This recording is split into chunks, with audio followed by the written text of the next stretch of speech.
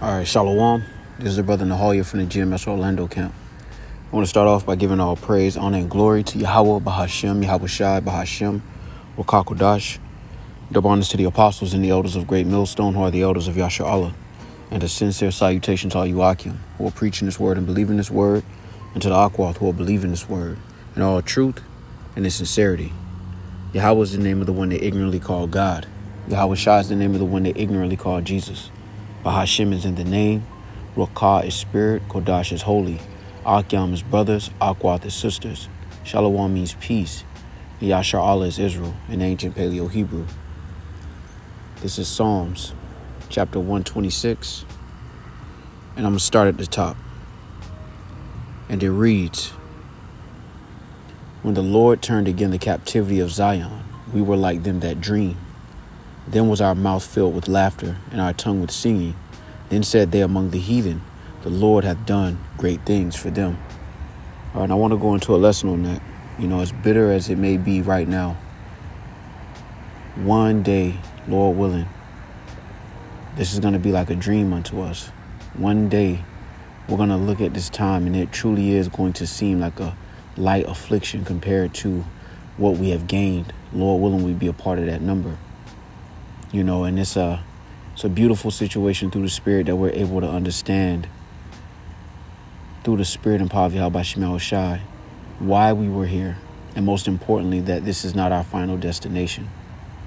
And there is a bitterness that comes with having patience and suffering.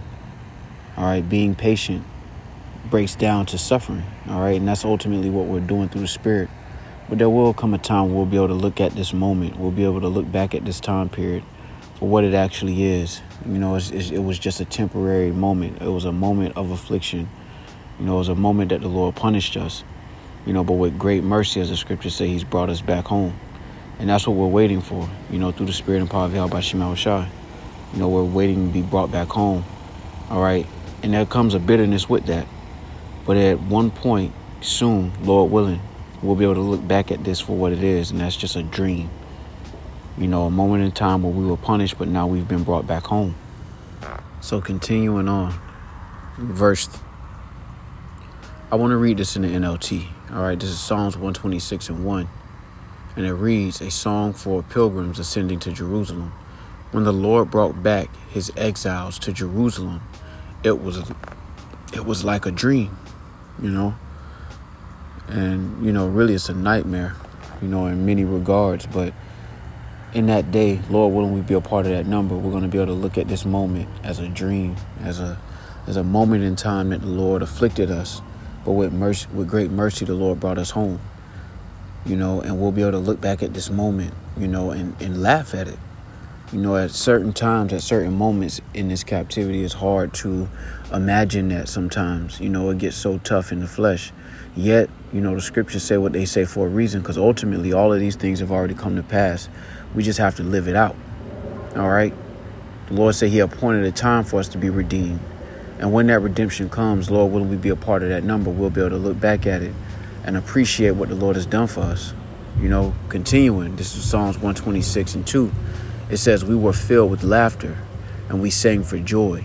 And the other nations said, what amazing things the Lord has done for them. And that's the balance, if you will. On this side, as a nation of people, we're looked down upon. But in that day and age, all right, Lord willing to be a part of that number. The world is going to look at it from the other side, not just noticing us at the bottom, but being able to see the journey from the bottom to the top. All right. And the world is going to acknowledge that the heathens, especially, are going to acknowledge that the nation of Israel, is the chosen people of the Lord. All right. Ultimately, it takes this judgment for them to realize that. But in that day and age, they're going to see it. They're going to see the great favor the Lord has had upon his people. All right. Real quick, I want to see if I can grab this.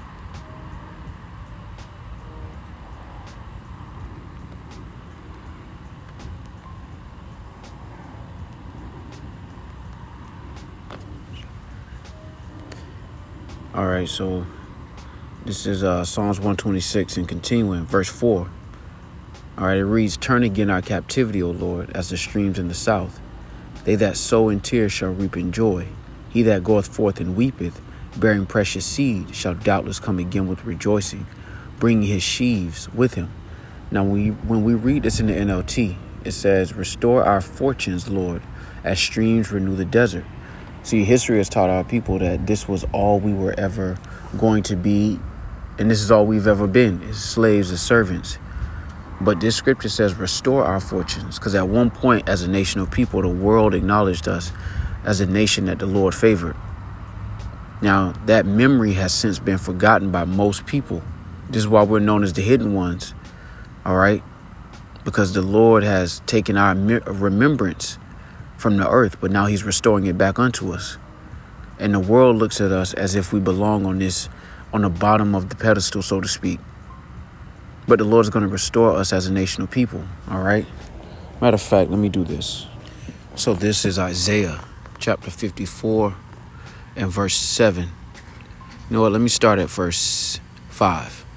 For thy maker is thine husband, the Lord of hosts is his name, and thy redeemer, the Holy One of Yashar'Allah, the power of the whole earth shall he be called.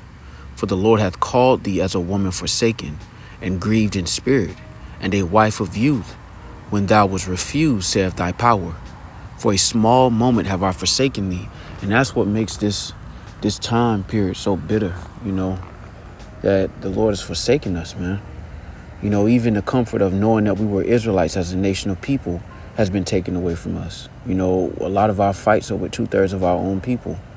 So in essence, we're a woman that's grieved as a nation of people. Only the elect are really sighing and crying and are in the house of mourning. Lord, will we be a part of that number? Because it says as a woman forsaken. That's basically saying a woman whose husband has given her a bill of divorce.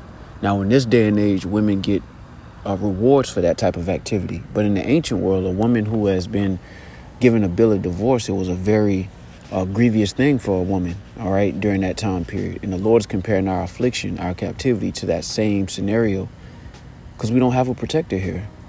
As a nation of people, we are vulnerable outside of the Spirit of the Lord. So we're grieved in that sense. There's a spiritual connection that the elect have with this moment in time that makes it more bitter, because they understand that we've been separated from our power. And that's something in the essence of the elect, in the essence of their spirit, where they understand that we've been separated, even if they can't put it in words. There's a separation that you can feel. Just knowing that the Lord has hid his face from us as a nation of people. And having this truth through the Spirit is the Lord, giving us mercy to a degree. This is the down payment, if you will, of mercy. But there's a mourning that happens in this time period because we're separated from Yahweh Shema Shai. Now, the beautiful thing about this moment is that we won't always be forsaken, that there's going to come a time period where the Lord's going to show us great mercy and great favor. Lord willing, we be a part of that number. And then we'll look back at this time and it'll be funny to us. It'll be funny that we had stress over the bills, over the things of this life, over women, over your condition, over the prosperity of the wicked, all right, of the disbelief of the other nations, even your family. We'll be able to look back at those moments and laugh that we were even bothered by it. Now, I want to read this verse right here because this is the most important one, because it highlights this, right? It's painting a picture. It's saying that the Lord is our husband, all right, and it's also saying that we're grieved as a woman who has been separated from her husband, who her husband has basically put away, which is a grievous state to be in. All right. But the turnaround, if you will, is in verse 7. All right. And it reads, for a small moment have I forsaken thee, but with great mercies will I gather thee. Now, the down payment of that gathering is this word. All right. Is having this truth, having this understanding is a down payment to that. Lord willing, we're a part of that number. This is the beginning of it. But there will be a physical gathering of the elect. Lord willing, we be a part of that number. And just for a moment, if you can, just for a moment, imagine that, being in the pavilion, looking down at the destruction and being able to be relieved at the idea and the fact that, the Lord has redeemed you. And then think about how important the problems that you currently have are in comparison to that. And what your thought process would be in that moment. You'd be so overjoyed that you are part of that number, that the things that you went through in this life would be small. Just imagine and seeing brothers, giving all praise and glory to Yahweh Shema Shah in the chariots. It'll make everything that you went through in this lifetime seem very small and unimportant and insignificant. And that's why when I read Psalms 126, it really hits home, because it's like, when you in it, when you're in the middle of it, of course, the scriptures say, not chastening is in the moment. So roughly paraphrasing, is not joyous, but grievous. So this life, in essence, is grievous to a degree. But there's going to come a moment where we're going to be able to look back at these things, Lord willing, and say, man, this was a light affliction. Psalms 126 said we will actually laugh. Our mouth will be filled with laughter. All right, real quick, this is Isaiah 54:7 again. For a small moment have I forsaken thee, but with great mercies will I gather thee. In a little wrath I hid my face from thee for a moment. And that's the bitter part about it, man. That's one of the most bitter parts about it, is that the Lord hid his face from us, man. That he forsook us for that moment because of our unrighteousness. And that's why the wise are in the house of mourning, because this is not the end where much glory doth abide. But there's going to come a time, just like it came a time for us to go into this situation, there will come a time where we're going to get out of it. Lord willing, we be a part of that number. And we're able to experience that on the first go round, of that mercy being shown to us as a nation of people. But this is temporary, and this is something that, especially on days where it's tough, you got to remind yourself that this is all temporary. All of this is temporary. There is going to come a time in a day, that this is going to be an afterthought. The troubles of this flesh, the troubles of this world, the mortality, the worries about mortality, the fears of mortality, all of these things are going to be an afterthought.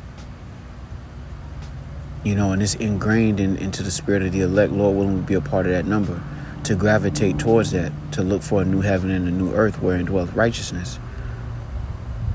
And we're going to be able to look back at this and see it for what it was. A small, light affliction for our disobedience. But the mercy of the Lord is going to overpower and outweigh everything that we've went through on this side of life. And when you understand that through the spirit and power of Yahweh Shema Shah, it brings a slight comfort to us in this captivity. It is our comfort. It's our only comfort in this captivity. But there will come a time when these things will not only be said, but they will be understood. And just like we know the sky is blue, all right, the world will acknowledge the nation of Israel as the nation which the Lord have chosen. All right, real quick. This is Isaiah chapter 61. I'm going to jump down to verse 9. And it reads, and their seed shall be known among the Gentiles, and their offspring among the people. All that see them shall acknowledge them, that they are the seed which the Lord hath blessed. And that's what we're fighting for. In the kingdom, the world is going to acknowledge us as the nation that the Lord has blessed. And even now, all right, in our lower state, the world gravitates towards the energy of the Israelites. How much more so in the kingdom when they're able to acknowledge why? That's the beauty of it through the spirit and power of Yahweh Shema Shah. And the elect are blessed to see both sides of it with understanding. Because in the kingdom, 2/3 will have understanding, but they won't be able to experience this part of the journey of fighting the flesh with understanding in these last days. And that's why our worst days are our best days, if that makes sense. Because no matter what we're going through on this side of life, Lord, when we be a part of that number, we still have this understanding. We still know the names of the Lord and his son. We're still Israelites. Win, lose, or draw, every day is a good day to be an Israelite. So I just want to put this on wax through the spirit and power of Yahweh Shema Shah, because I was meditating on it, that this life here is just a moment. It's a temporary situation that the Lord has put us in as a punishment, as a correction. But eventually, through the Spirit and power of Yahweh Shema Shah, we will be released from it. And we will be able to look back at this moment and laugh. So Lord willing, this was edifying. With that, I say shalom.